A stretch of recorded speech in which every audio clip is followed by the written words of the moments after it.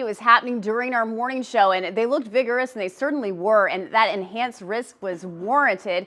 There is more of a risk as we head into Friday, Saturday for some of the southern states, but South Florida at this point is not included in it, so that's good news. Another front coming through, but the first is now to our south. You see the line still holding together, but it's not really a squall line or thunderstorms right now. It's just some steady rain. So we are dry, but much cooler, down anywhere from 9 to 11 degrees over the last 24 hours. You know, yesterday, even though it was super windy, it was really balmy out there. We hit about 80 degrees. Today, our high only into the low 70s. So let's take a look at what we're resting at now. We got 61 in Okeechobee, 61. Good morning, Port St. Lucie up into Vero Beach. It is currently 63 in Tequesta. Further south, we have the mid 60s from Boynton down into Boca, and it's 63 as you head into Palm Beach International Airport. Day planner looking good. I mean, one of the better days we've seen in a while. If nothing else, we're going to see more sunshine. So I welcome that. Clear skies.